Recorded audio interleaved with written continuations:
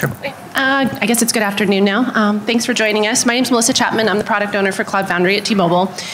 Today, Brendan and I are going to just talk a little bit about our journey from deployment to our first production app. And we've got 30 minutes, so we will try to get through the slides as fast as we can. We thought we had more time. So. Yeah, my name's brendan.aye. I'm one of our Cloud Foundry platform architects at T-Mobile.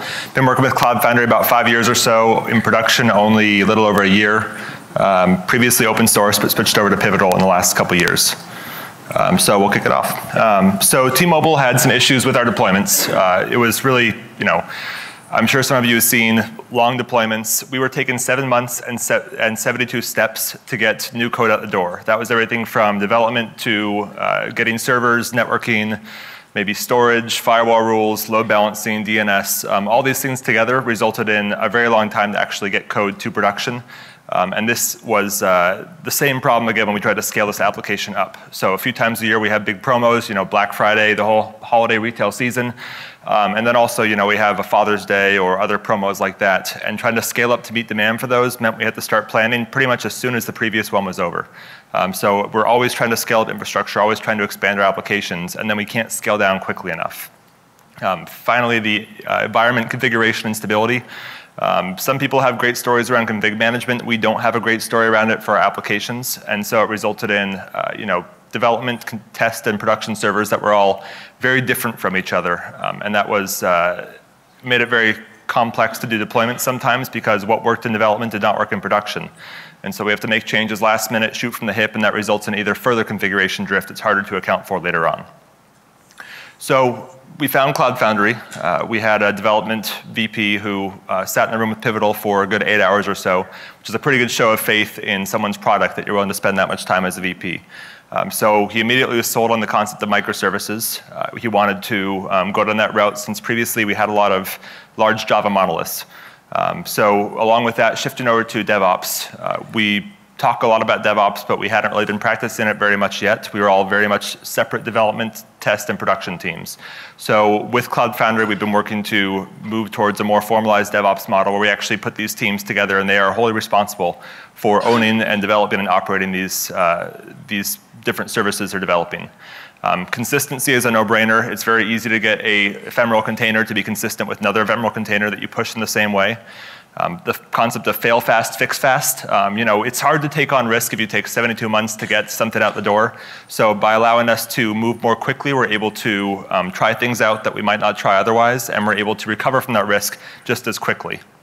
And of course, the elasticity we need, the scaling. One of the principles of the cloud is the rapid elasticity. And so being able to get code out the door more quickly and being able to scale these applications up and down to meet demand, even sometimes daily, which we're doing with some of our apps, has been a huge help to us for Cloud Foundry. We talked about open source versus Pivotal. T-Mobile likes to have a neck to choke, and so we have some Pivotal guys in the room here. You are all our necks that we can choke. Just having that expert guidance and support from Pivotal where we can call somebody on the phone was really a big benefit to us. In addition, we are primarily platform operations team coming from a Unix ops background historically. We're not developers. We can't begin to suggest the best ways to architect your apps to be cloud native. So having Pivotal with us allows us to have these application architects that we can bring on and talk to our app teams and help them build better applications. And finally, Cloud Foundry was sort of an experiment when we first started out. It was not going to be the standard going forward. And so to hire people that were developing the open source components that are actually very experienced in this is a big effort. Whereas if we get a vendor in there, if we don't like them after a couple of years, it's much easier to get rid of those resources than having full-time employees. We did face some problems. Every company has people, process, and technology that makes up the core of their IT. We'll focus on each one of these. Technology was one of our biggest ones to begin with. So we really are developed around stateful applications, stateful servers, large Java monoliths, and all of our infrastructure and setup was designed around this. So because of this, we had some challenges that we had to overcome. First one was our networking layout.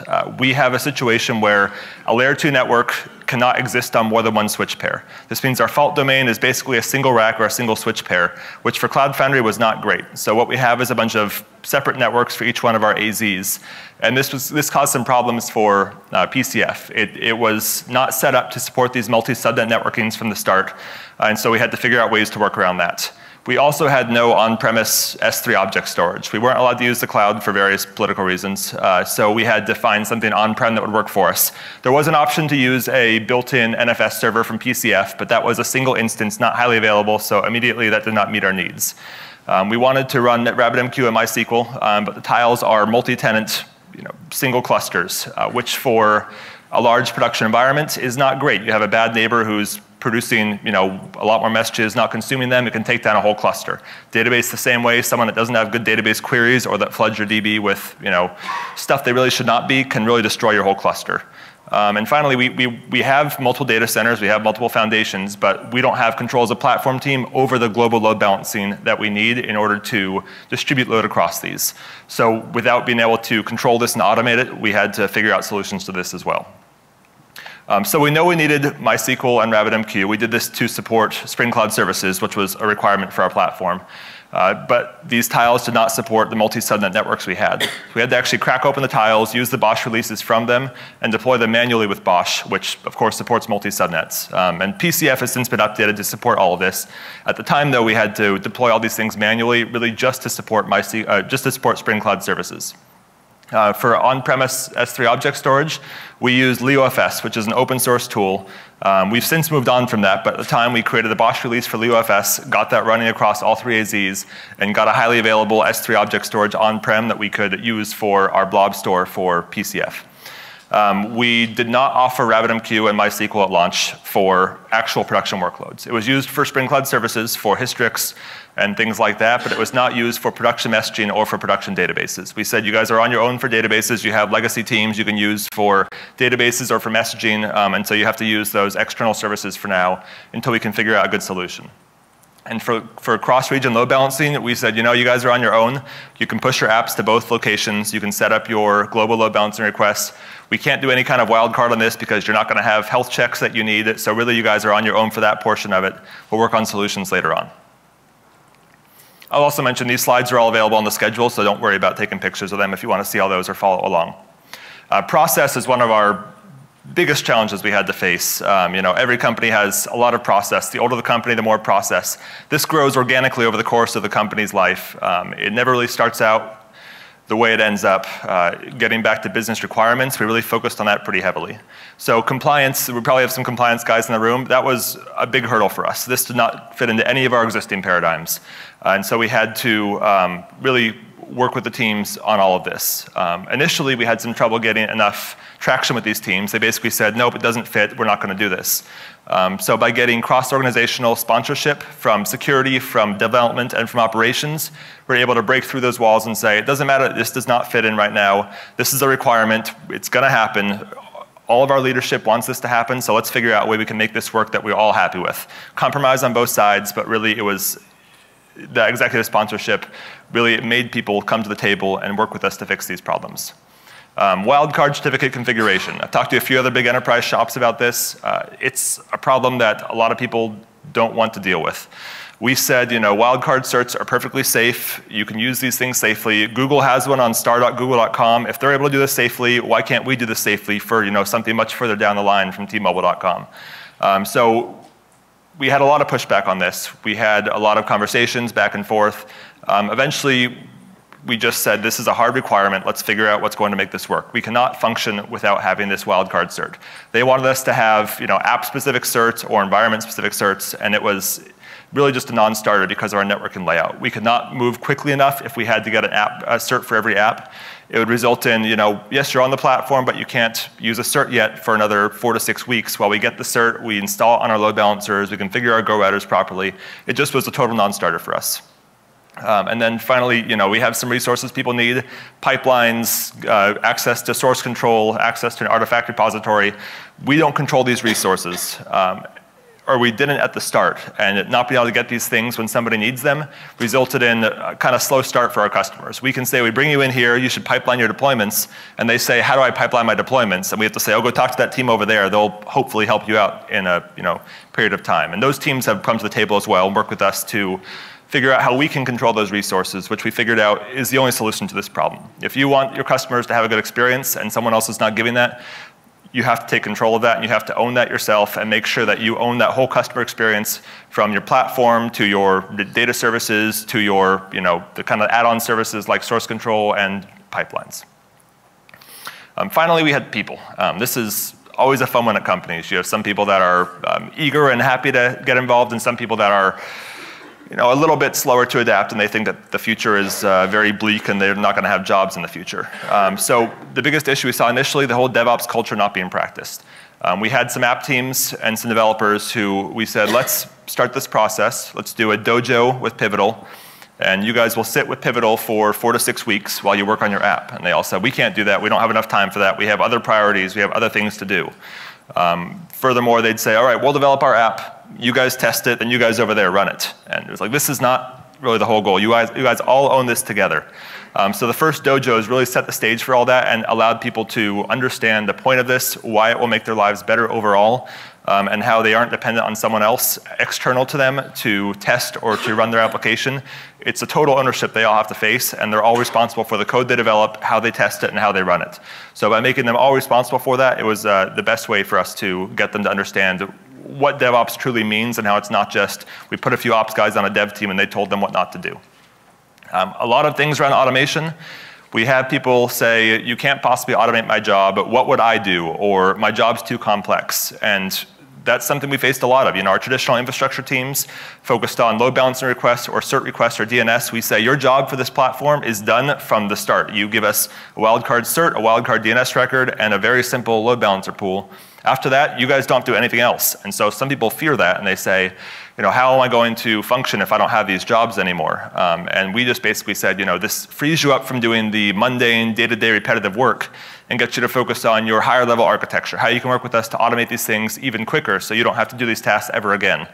A lot of people get on board with that very quickly. Like we were paying some of our database administrators to install Oracle or SQL by hand through a GUI. And for someone making 6 figures, it just doesn't make sense to pay someone to do that. They should be optimizing queries and actually doing the stuff they became a DBA, reasons why they became a DBA. And so we got them to shift their mindset of your job security is not your job functions, it's your ability to do these higher level functions and to maintain automation instead of just focusing on what you do right now.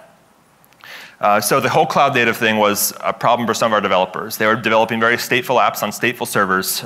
So even things like, how do I share files between instances, or how do I recover my logs after my instance crashes? And we had to teach them, this stuff is not stuff you should care about anymore.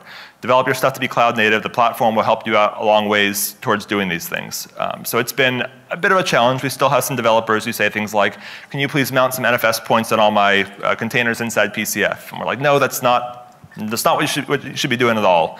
There's different ways to do this. You can look at external object storage for this. It's a different way of doing things, but it's been a little bit slow to start. What we've been doing is hosting PCF 101 sessions. This is basically a full day session where we do lectures and labs in the morning. We talk about cloud native apps and what it means and what it is, how PCF is built, or how CF in general is built, how all these components work together. And then the afternoon's all lab sessions. They get their hands on it. They get to push apps, scale apps, bind services, log apps, and they're able to see pretty quickly, the stuff I used to care about is not a concern for me anymore. And every time it starts out, we'll have a few people in the room who say, well, how do I control my load balancers? How do I change DNS records? How do I, get pseudo access to the server? And we say, this is not anything you should worry about anymore. Here's why. You'll see it later today, but it's kind of an eye-opening experience. And some of our biggest critics from the start become our biggest proponents later on, and they're able to see the light and start telling other people how great this stuff is and how easy it has made their lives. Office politics, political bullshit, whatever you want to call it. We changed that text in the slide, but I mean, honestly, everyone faces it. Everyone's got to deal with it. People don't want to do what you think is their job. They don't think it's their job. It's just the back and forth, and we just kept on coming back to that sponsorship. We say, whatever you think, whatever I think, our executives, our VPs, our senior VPs, our C-levels, they want this to happen. They've said it's a priority, so let's figure out how we can make it work instead of trying to be a roadblock to it. Melissa will talk about our first application launch. Yeah, so as Brendan mentioned, kudos to Pivotal and their dojos. I don't know if the other companies offer them, but hands down, we would not be where we are today without them, so I'll give them some good plugs. So we mentioned earlier that, we had this huge monolithic application, and we were Pivotal came in, and we're trying to find an application, and which one do we build? So we happened to find a very, very good dev team that was motivated, knew Cloud Foundry, knew what microservices were, so it helped that we started with a very smart team. The second piece of it was it was a huge application. We call it the middleware for our middleware. It was very convoluted and had thousands of calls, and it was kind of crazy. So we said, okay, we're going to pick one, and we're going to pick a low impact call, but that has big volume. So it was 12 million, so anywhere between 2.5 to 12 million transactions a day, roughly running through there. So we, I'm going off the slide here. So we said, okay, that's good. So it's get usage. So whatever you do on your mobile phone, if you want to check how many data usage you've used through your phone, through the website, and I believe through our IVR system, you went through this call. So it was low impact. If it didn't work for a few seconds, you would probably hit refresh and it would be okay. So we ran it through. If they were to do this previously with our traditional infrastructure, it would literally probably take them 7 months, and they would end up buying, I don't know, 10, 15, 20 VMs just for a promotion, and it would take forever to get it. With this, it was, I don't know, a day or so. It was nothing for them. So plan was rebuild it on Spring. So we talked a lot about refactor versus just lift and shift. And so I'll say that we did a little combination of both. For the most part, it was a lift and shift. They just had to refactor a handful of pieces to make it work. So big bugs happen, right? Outages happen. And we are very shy, especially in the operations world, to, tell people that things like this happen. So this app had been running, for probably a week and a half, 2 weeks or so, and they had auto-scaling turned on. And they kept noticing that apps were auto-scaling for no reason. It would crash, and it would spin up, and it would crash, and it would spin up, and it was no big deal. There was no outage. There was no impact. No customers noticed it. The architect happened to be in there looking at logs and went, I think we have a bug. What's going on here? So he literally started digging through code. They found the bug. They fixed it and rolled it through all of their environments in 1 day. Zero impact. So their VP actually sent a mail up to our CIO and said, hey, just so you know we don't celebrate outages, but look what we just did. That was a huge turning point for us. Since that day, our CIO he pretty much went all in and said, this is where we're going, this is our future. We now have pretty much 100% of the traffic in PCF taking about 40 million calls a day, so that's pretty fantastic. Yeah. And then, just like I said, happy, happy, happy. There's no more. T-Mobile used to have, and still does for our traditional apps, huge release weekends. I mean, people come in on Friday night, we get pizza and dinner and the whole 9 yards, and they're pretty much there all weekend. Well, we're not. We don't. We release on Tuesday, we release on Wednesday, you name it. They typically don't do releases on Saturday because nobody's there. And we do have a test store now that we can test with that's actually only open Monday through Friday, so it's even better. So we started our platform dojo around May of last year, just before CF Summit of last year. Yep. We finished up, we launched our platform live to production, I guess around early July. Around July 1st. So by around August 5th or so, actually during the Spring One Platform Conference last year, they shifted 100% of the traffic over to PCF. So within 4 weeks of us going live, they already moved their entire app over there, and we're taking all their traffic inside of PCF. And they did it from Spring One. We were all down there, and they launched their product on our platform while we were all at a conference. Yeah. So very, very good velocity from them. They've since been moving as fast as they possibly can, taking all the apps they can, either doing a lift and shift or splitting into microservices, and it's worked very well for them. So looking at our platform adoption, we have the August there is when we started getting good metrics around our number of AIs. By February, we had starting to ramp up quite a bit. We had about 1,000 AIs running on our platform. Our CIO said, this is the way forward. We're going to move to microservices for anything new going forward. Any apps that we're going to be using for a long time, let's start to refactor those and break those into microservices and run those on PCF. So the so-called microservice mandate that really sped up our adoption. Just about 2 months after that, we doubled our AIs onto 2,000. We actually had to, due to some compliance concerns, we set up automated provisioning of permissions to our platform. So having org manager was a security risk for our, from our corporate security team. So what we actually did is use a tool called CF Management, written by one of the Pivotal guys, that allows you to use a Git repo as a source for your permissions for your orgs. So by doing this, we can leverage all the existing stuff you have in source control, like pull requests, permissions. It's very easy to see who approved something, when they approved it, what they changed. who actually changed it, and then this is applied through a pipeline to our foundations itself. So doing that, allowed people to move very quickly instead of us having to help them out with permissions. They do it all themselves through PRs or through direct commits to the source control, and it made them go very quickly. Within just about a month after that, we're already at 3,000 AIs, and at that point, we had our users themselves selling the platform for us. They were telling their other users about the platform, helping them with problems, helping them onboard. Really, all the teams involved started, moving this ahead for us. I think we're over 4,500 now, just about a month later, and growing very quickly. We've got 9 foundations right now, 2 of which are for a sensitive data or PCI SOX environment.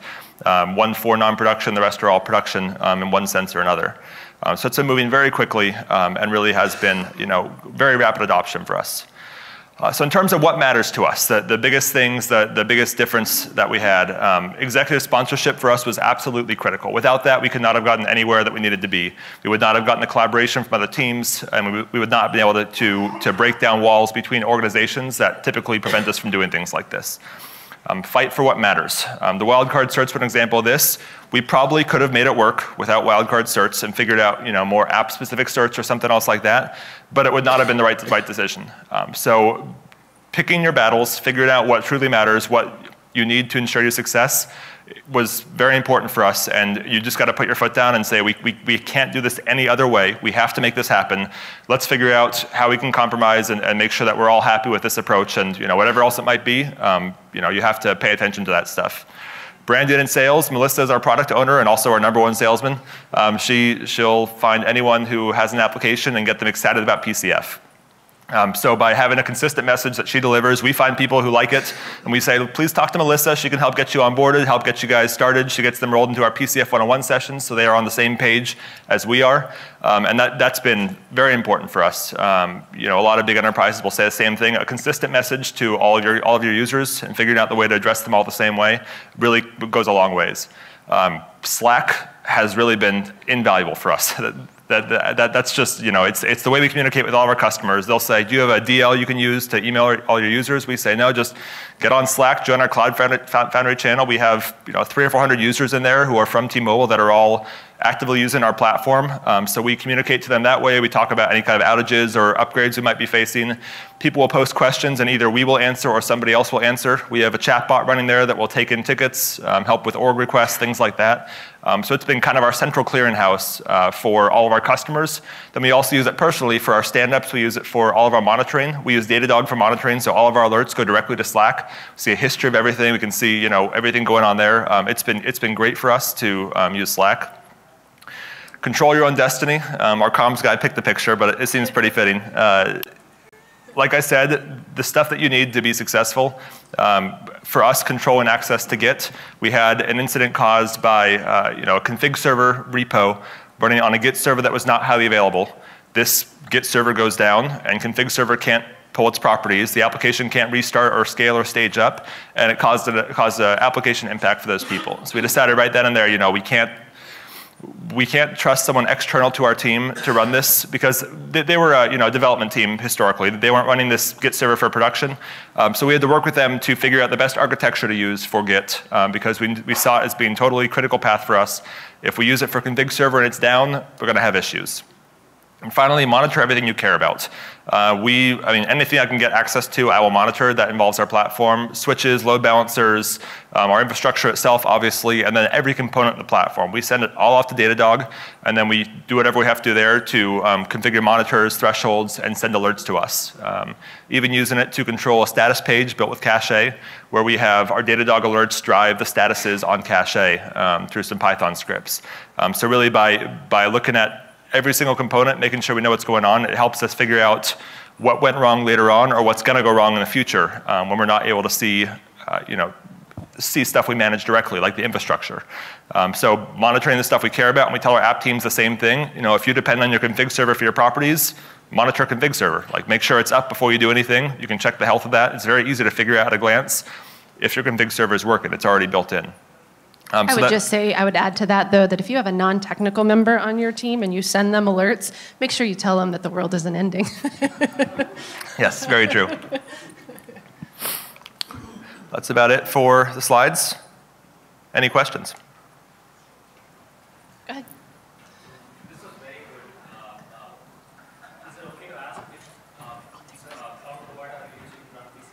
We're actually running entirely on, the question was about which cloud provider we're using. We're running entirely on-prem with vSphere. We have that in 2 data centers right now for PCF. And we're looking to deploy to AWS in the coming weeks. We don't have a clear goal for AWS yet, but expecting it to be for burstability, for big promos coming up and things like that. For redundancy, do you keep it in sync, or it's just 2 different parallel environments with load balancing? It's 2 entirely separate foundations. It's up to our customers right now to push things and to load balance themselves across them, which we have some customers doing due to data gravity reasons. Some of them don't run in our traditionally DR data center. And so we're working on essentially deploying a second production foundation to our primary DC so people can run in separate foundations there, kind of like an AZ inside of an Amazon region. Yeah. Yes, in the back.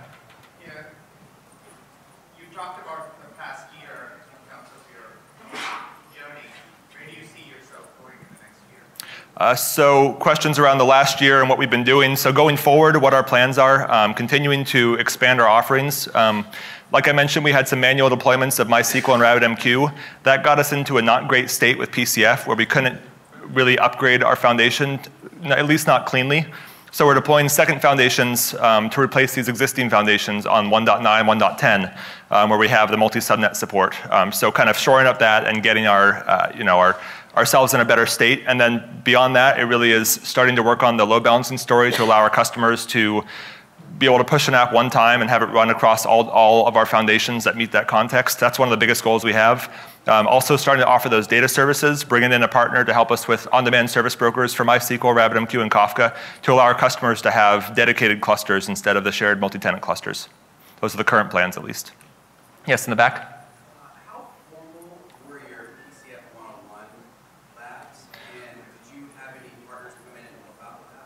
So I would say they're fairly formal. It was initially all driven by Pivotal, and now it's much more collaborative between us and Pivotal. We've got one of our local guys who comes in. He's got good slide decks, good labs. So they were fairly formal, usually improving on the same stuff we did previously. One slide deck on architecture, one on more Cloud Foundry in general, and then labs focusing on different architectures, some Spring Cloud services, MySQL pipelines, things like that. So it's been fairly formal and consistent, which allows people to get on the same page with us and to make sure that they all are kind of seeing the same experience. I will say that in the afternoon lab sessions, we often break out. We'll have people say, oh, I've got an app. Could I try running that? And we're always a little nervous about that. Like, sure, we can try running that. It might work. It might not. But we try to keep those pretty consistent and on the same message.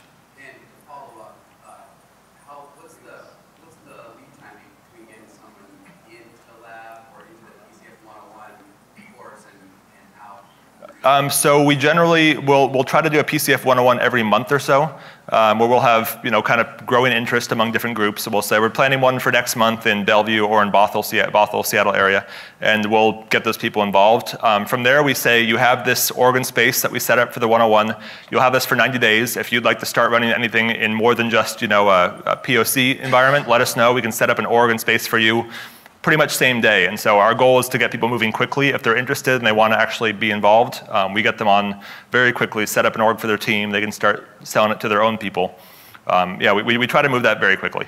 But I will say we started our first PCF 101 probably in February of the year we did the deployment. So we did all this great training for several months, and we had nowhere for them to go and play.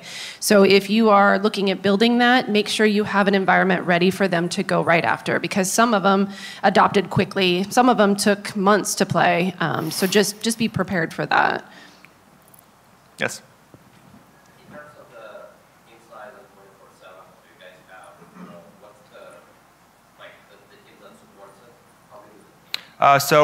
We have a separate infrastructure team supporting the on-prem IaaS. So we support primarily the platform itself.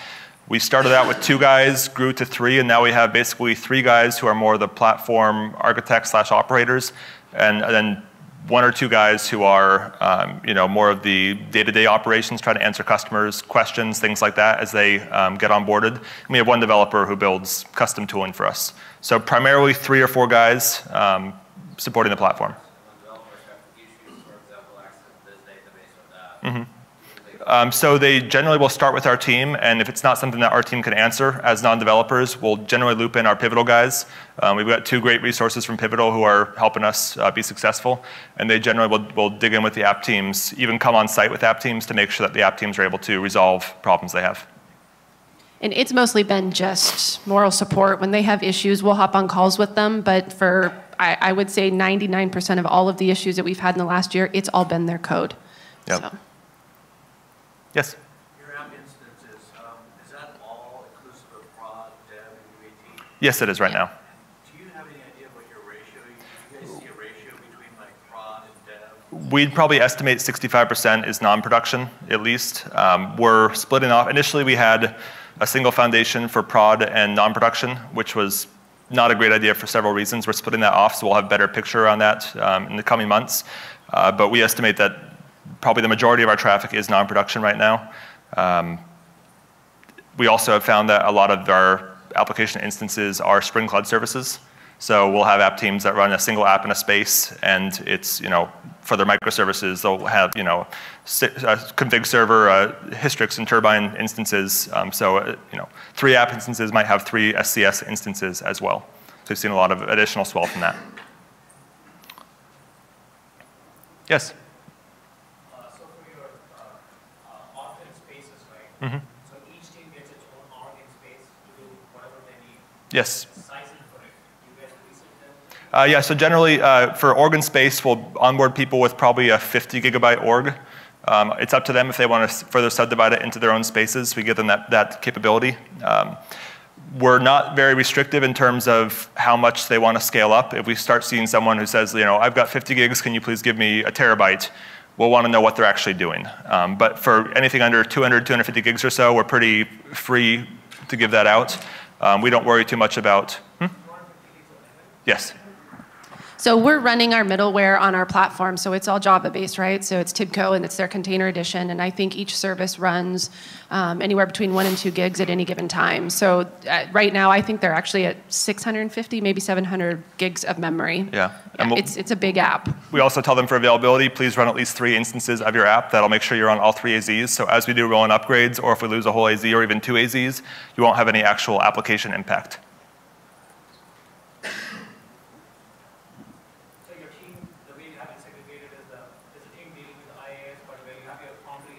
There's 5-member or 7-member team that just managing Foundry level top. Yep. Yeah. Do you guys scale on IaaS dynamically, or do you guys start to add the nodes in? We add the nodes in very deliberately. So we're keeping a good eye on our overall Diego cell memory availability, how much we have left. When that gets below a certain threshold, we'll look at our IaaS, figure out if we have enough capacity there. Because the IaaS that we have for this is dedicated, separate nodes, separate racks, separate clusters, separate vCenter, just for this purpose. And so we know that we can use as much of that as we need to and be okay. And so we work very closely with our IaaS team, make sure that we have enough capacity there, and we scale up our platform as needed to meet demand. Yep. I want to be sensitive to time. I'm sure we have someone else presenting pretty shortly. Any more questions? Well, thank you. Yeah, Have a good rest of the afternoon.